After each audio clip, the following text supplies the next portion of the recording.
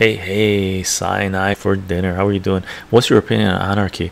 I think we should all govern ourselves. There's no doubt about it. The smaller the government, the better, right? We need bare minimum centralized collaborative organization to take care of some of the logistics that we as humanity need to do to go beyond our limitations that are bound based on this planet.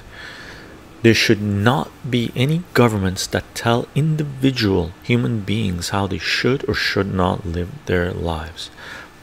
They can pass laws. As a collective, we can pass laws. You cannot murder people, right?